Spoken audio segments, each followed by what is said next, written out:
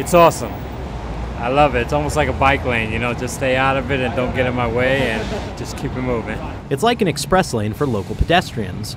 A mystery artist painted a white line down the sidewalk on the east side of 5th Avenue between 22nd and 23rd Streets. He labeled one side New Yorkers and the other side tourists. I think it's a good idea. How come? A lot of people just slow up the traffic, want to take pictures. Other people have to work and just get on their way.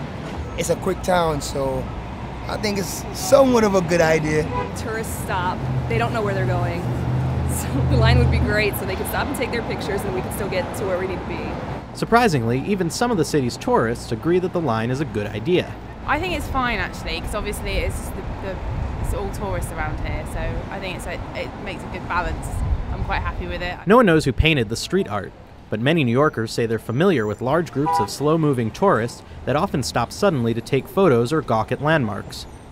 Most residents say they try to treat visitors politely, no matter how frustrating they may be. Walk around, say excuse me, and no reason to get riled up about it. There are worse things in life than getting stuck behind a tourist.